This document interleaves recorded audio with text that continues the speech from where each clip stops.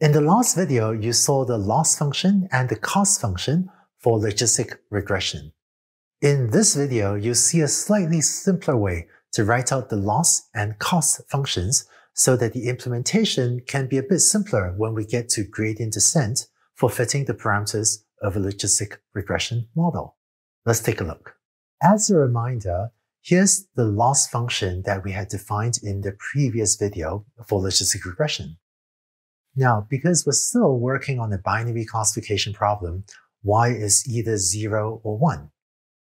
Because y is either 0 or 1 and cannot take on any value other than 0 or 1, we'll be able to come up with a simpler way to write this loss function. You can write the loss function as follows. Given a prediction f of x and the target label y, the loss equals negative y times log of f minus 1 minus y times log of 1 minus f.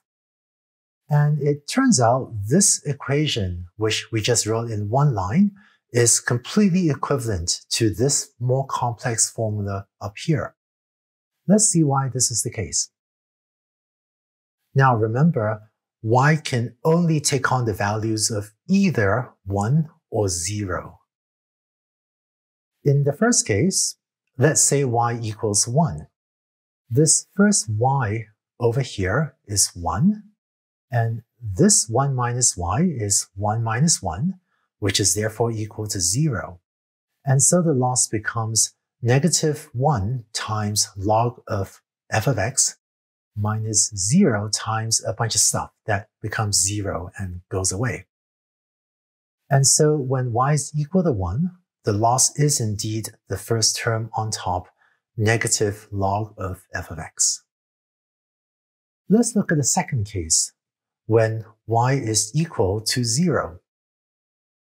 In this case, this y here is equal to 0, so this first term goes away, and the second term is 1 minus 0 times that logarithmic term. So the loss becomes this negative 1 times log of 1 minus f of x. And that's just equal to this second term up here. And so in the case of y equals 0, we also get back the original loss function as defined above. So what you see is that whether y is 1 or 0, the single expression here is equivalent to the more complex expression up here, which is why this gives us a simpler way to write the loss with just one equation without separating out these two cases, like we did on top.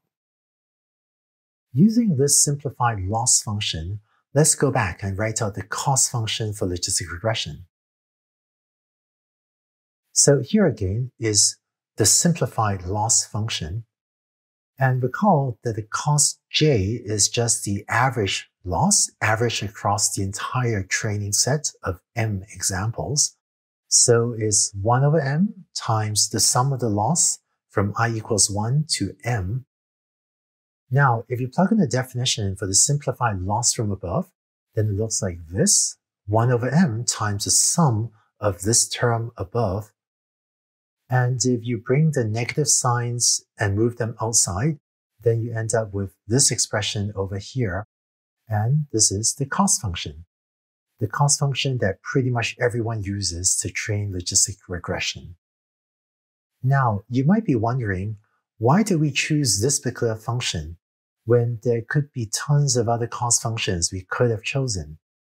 Although we won't have time to go into great detail on this in this class, I'd just like to mention that this particular cost function is derived from statistics using a statistical principle called maximum likelihood estimation, which is an idea from statistics on how to efficiently find parameters for different models. And this cost function has the nice property that it is convex. But don't worry about learning the details of maximum likelihood.